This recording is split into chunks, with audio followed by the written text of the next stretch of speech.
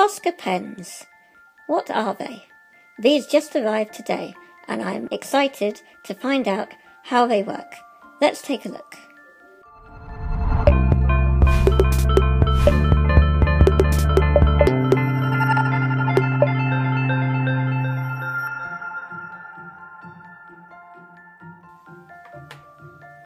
So this pack of 4, you can see they are the pinks.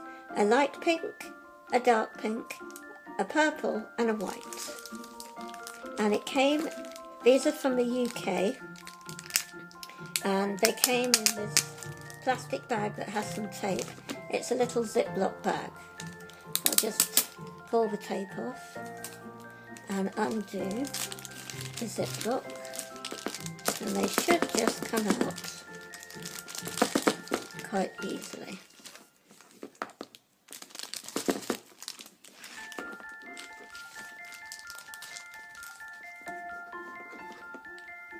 Now, this dark pink, I mean, I do love these colours, that's why I went for my first set of 4. These were the perfect colours. So you can see, this is the nice pink. They're shrink wrapped, and I've been watching YouTube videos where they reckon that if you just twist the cap while it's still in the wrapping, it should break the plastic seal. But for me, that isn't working.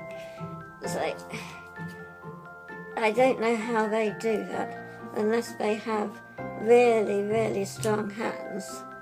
But that's liable to break the pen if I try that.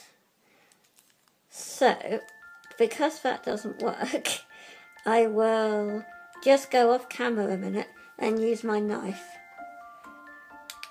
Okay, now that all that's done, we will look at the instructions on the back. It says to shake first and then use the let's see if we can pull the lid off. We can. I don't know if you can see this on camera, whether the angle is right.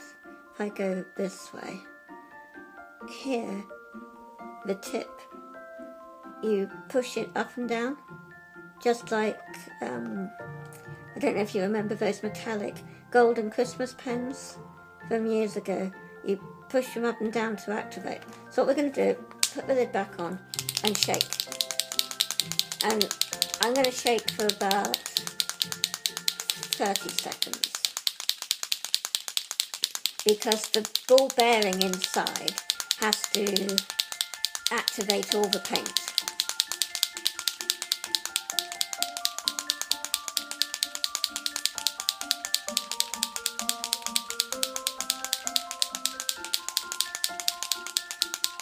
It's roughly 30 seconds, not counting.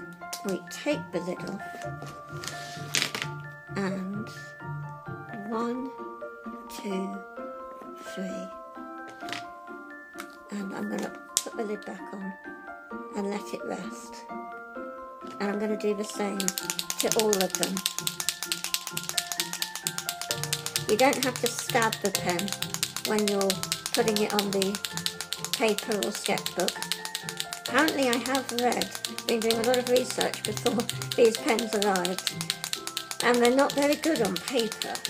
Some artists say they're no good on paper, others say they haven't had a problem.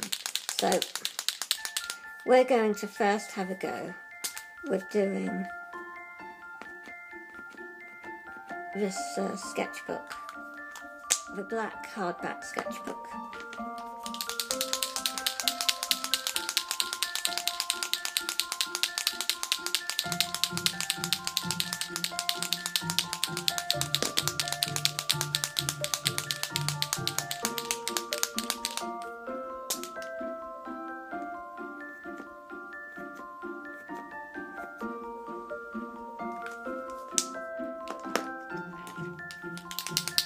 And we might have to repeat the process until we start seeing the nib covered in paint. I've also read that they might have a bit of a smell. Others say no smell, some say it does smell, so again, I want to find out. I'm hoping there's going to be no smell.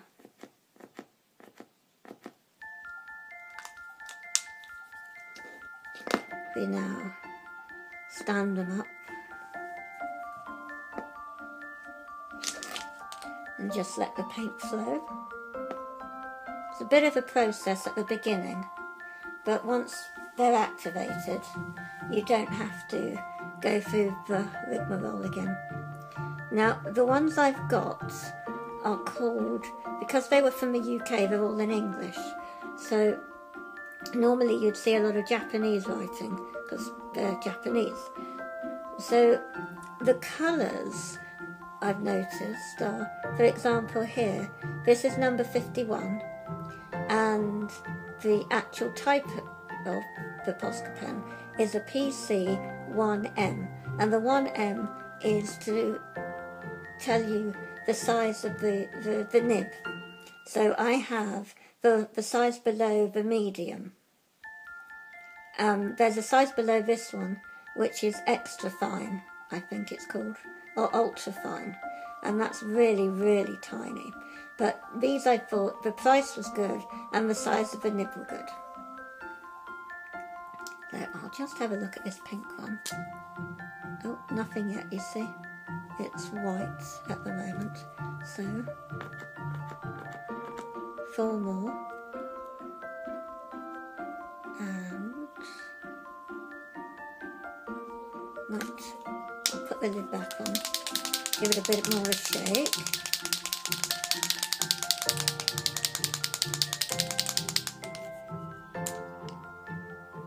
Oh, can you see?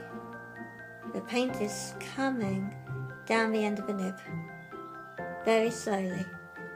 It's changing colour. It's what I wanted on camera to show.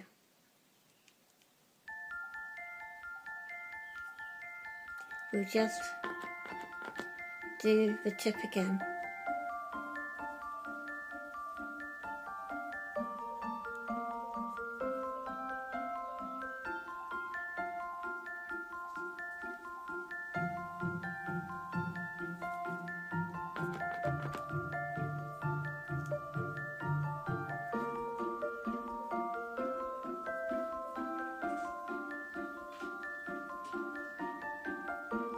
Slowly coming. It's quite a process, but like I said, once you've done it, you won't have to do so often.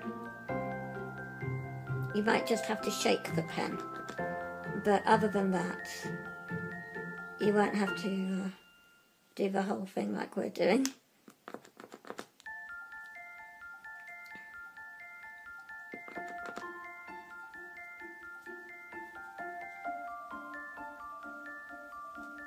Might have to do a bit more shake.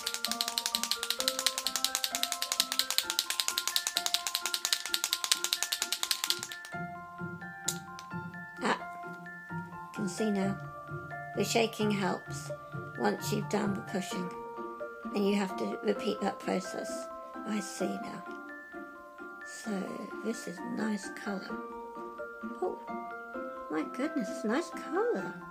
Hope you can all see that on camera. So another shake. And you really don't have to push down very hard. Once the ink is there, then you're drawing, you know. It's very good. It's a nice fine tip, but not silly thin. And apparently, they're used for graffiti as well. And they're best for non-porous. Is it porous? I get confused. Basically, people say that it's better on glass or metal or cardboard, plastic, non-porous, correct. Whereas porous material like paper is difficult.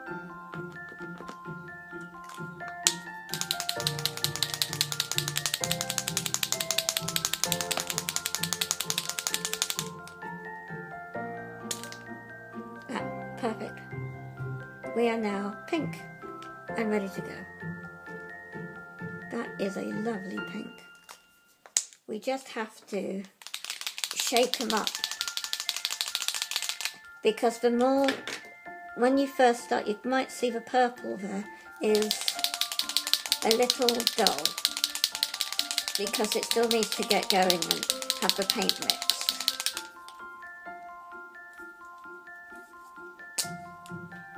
The white one's going to be tricky to know when it's ready, because the nib is white already. There's a big one.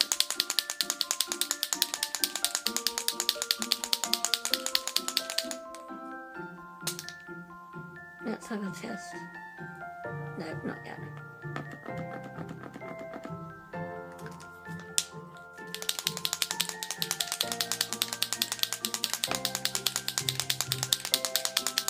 You know, you won't find many videos of this whole process unless it's been sped up, but that's why I wanted to actually show you, and that's ready now.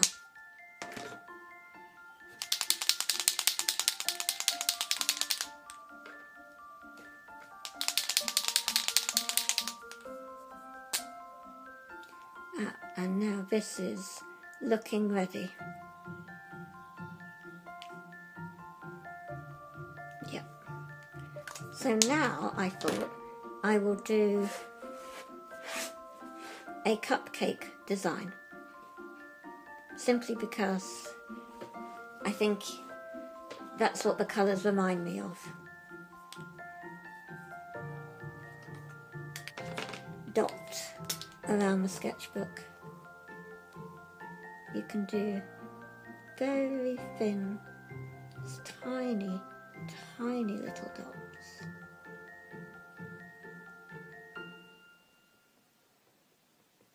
Very delicate work can be achieved with the Posca pens, depending on the nib sizes you choose.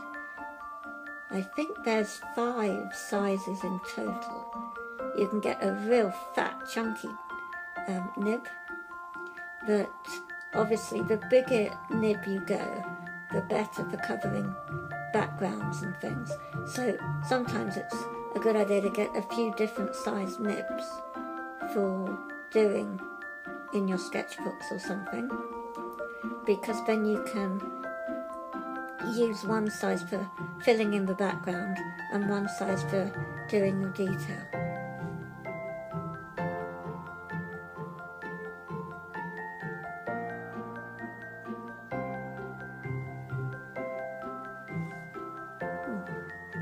I'm very impressed, I have to say. And I'm going to say thank you for watching. I hope you've enjoyed this video.